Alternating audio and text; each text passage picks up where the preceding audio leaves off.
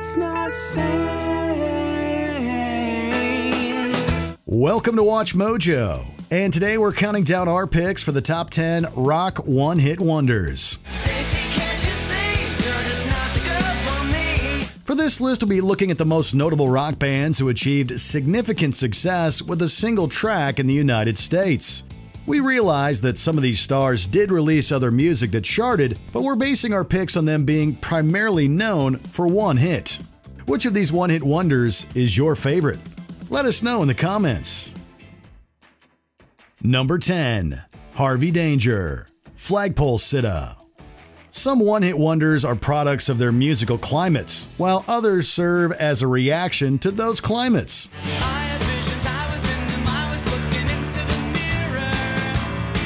Harvey Danger speaks of a post-grunge disaffection with a sarcastic sense of humor and biting wit with this song, and they deliver that message with some killer grooves.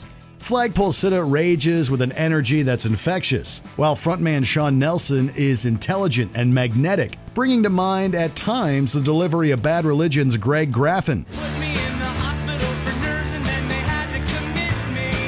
Harvey Danger never again achieved a single with the same sort of buzz as Flagpole Sitta, but perhaps it's for the best, as lightning was never going to strike twice with this sort of alternative rock magic.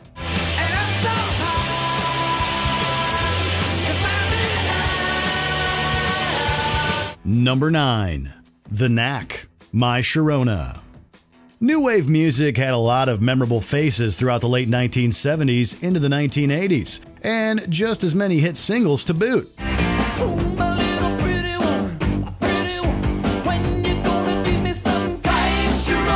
The Knack always felt like they had more fuel left in their creative tank, though. It makes it all the more surprising that they're primarily known only for their hit My Sharona. But what a hit it was. All guitar-driven pop rock glory that was a little punk, a little radio-friendly, and fully ready for mass consumption.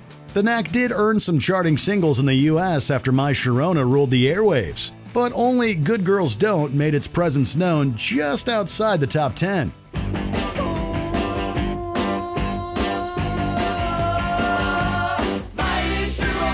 Number 8. Uriah Heep, Easy Livin'. Heavy progressive rock has always been more of an album format genre as opposed to one driven by charting hit singles. England's Uriah Heep bucked this trend with a song that achieved surprising success back in 1972.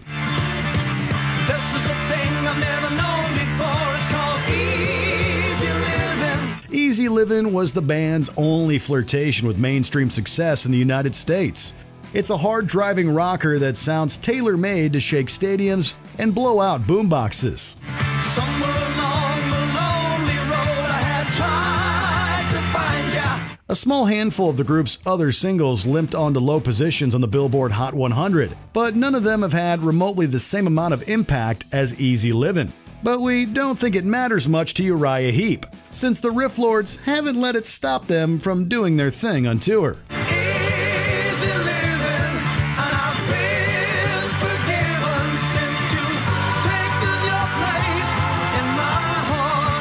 Number 7. Wheatus, Teenage Dirtbag. Teenage Dirtbag is undoubtedly the best-known song from the New York band Wheatus in America. Her name is Noelle. I have a dream about her. But the track's chart success was actually more impressive in countries like Australia, Belgium, and Germany. Wheatus saw Teenage Dirtbag hit the number 1 and 2 slots in those countries, while the song only managed to squeak in at 124 in the US.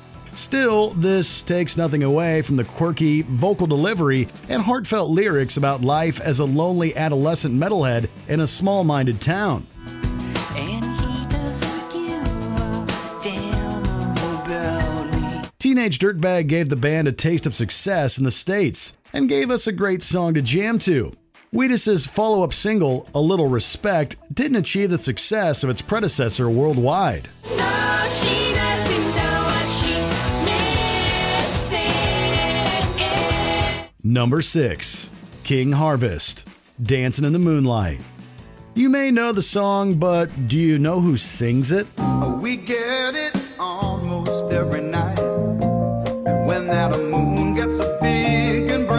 Dancing in the Moonlight is something of a classic rock staple, a tune that can even be heard on supermarket Muzak stations if you're shopping at a cool supermarket. Still, not many of the song's casual fans are aware that King Harvest, who recorded a cover of the song, were actually a fairly soulful and energetic rock band in their own right. We like our phone and we never fight. You can't dance and stay uptight. Dancing in the Moonlight hits right away with a memorable opening melody before diving headfirst into a soulful and funky bit of excellence.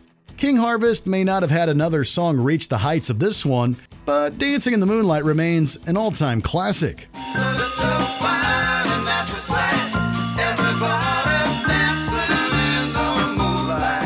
Number 5. Fountains of Wayne, Stacy's Mom. We're not going to pretend that the video for Stacy's Mom didn't garner Fountains of Wayne tons of attention thanks to a memorable appearance from supermodel Rachel Hunter. Stacy, can I come over after school? That said, the song is catchy as all get out, so we totally can hear why it became a hit on its own musical merit. Securing the number 21 spot on the Billboard Hot 100, it was Fountain of Wayne's first and last real hit. Stacy's mom has got it going on. Stacy's mom has got it going on. Only the band's earlier single, Radiation Vibe, made a low appearance at number 71 on the Billboard Radio Songs chart. Still, you can do a lot worse than having Stacy's Mom as your calling card, right? Stacy's mom has got it going. She's on. I've waited for someone. Number 4. Ugly Kid Joe, Everything About You. Ugly Kid Joe is extremely good at mixing heavy riffs with funky bass and sardonic lyrics.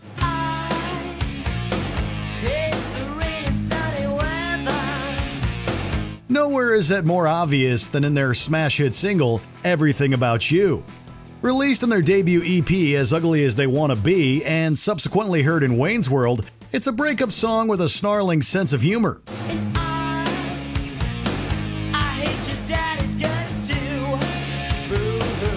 Blending hard rock with pop, the number is instantly recognizable, and for good reason.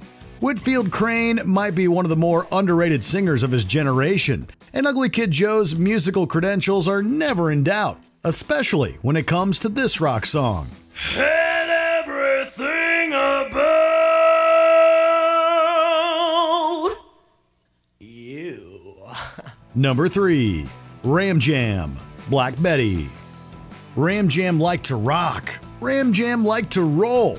Ram Jam also liked to boogie, and that's where Black Betty comes into the picture. Black Betty had a child, bam-a-lam, the damn thing gone wild. Bam-a-lam, said a word, not a mine, bam-a-lam. The song was the New York-based band's only brush with chart success, but it made them something of an infamous example of 1970s arena rock excess. Black Betty is the sort of boogie tune that's memorable, easy to sing along to, and airy enough to just exist for the good times. You dig? She really gets me high, bam-a-lam, you know that's no lie. Bam-a-lam, she's so rock steady, bam-a-lam. It's a great combination of traits, to be sure. And the lack of public interest in Ram Jam afterward gave credence to the idea that perhaps Black Betty was all the record-buying faithful needed. Oh, Black Betty, bam-a-lam, oh, Black Betty, bam-a-lam, she's from Birmingham, bam-a-lam. Number 2. Thin Lizzy, The Boys Are Back in Town. Call it the story of rock's unsung heroes, the band whose influence continues to permeate hard rock and heavy metal despite not burning up the US charts during their initial run. Guess who just got back today? Them wild-eyed boys that had been away. We're talking about Thin Lizzy, of course. Their Jailbreak album got the attention of American audiences mainly due to the all-time epic jam, The Boys Are Back in Town. If you've heard it, you understand why. You know that chick that used to dance a lot? Every night she'd be on the floor shaking what she'd got. As you can imagine, the band seemed poised to make it big in the States afterward, but it ultimately wasn't meant to be. Don't feel too bad though. Thin Lizzy had more success in areas like the UK and their native Ireland. The boys are back in town, the boys are back in town. Spread the word around. Before we unveil our top pick, here are a few honorable mentions that may not have been number 1 on the charts, but were number 1 in our hearts. EMF. unbelievable. It's worth it for the Andrew Dice Clay sample alone. You're unbelievable.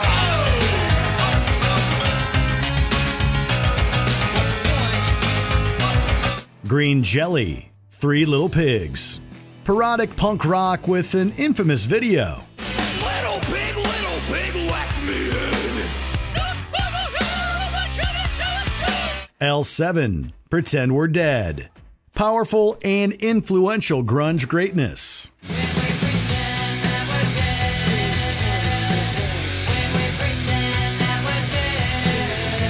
Question Mark and the Mysterians, 96 Tears. A prime example of garage rock. You're gonna cry 96 tears. You're gonna cry 96 tears. Blind Melon, No Rain. An epic alternative rock anthem. All I can say is that my life is pretty plain. I like watching the puddles gather rain. Before we continue, be sure to subscribe to our channel and ring the bell to get notified about our latest videos. You have the option to be notified for occasional videos or all of them. If you're on your phone, make sure you go into your settings and switch on notifications. Number 1. Living Colour, Cult of Personality. Sure, this immensely talented group from New York City has seen other songs hit positions within the first 50 of the Billboard Hot 100. Look in my eyes, what do you see? The cult of personality. But even diehard fans of the band might be hard-pressed to defend against the notion that Cult of Personality is Living Colour's defining tune. It's electric right from the get-go as Vernon Reid lets loose with that iconic opening riff. Then it's time for vocalist Corey Glover to howl some fiery political lyrics with soul and passion to spare. Neon lights, doorbell cries. When a leader speaks, that leader dies. It's a mixture of funky vocals and Spitfire guitar work, and the result is a magic moment where inspiration and perspiration combined. It's no wonder it achieved noteworthy chart success. I'm the cult of, I'm the cult of, I'm the cult of, I'm the cult of personality. Did you enjoy this video? Check out these other clips from WatchMojo, and be sure to subscribe and ring the bell to be notified about our latest videos.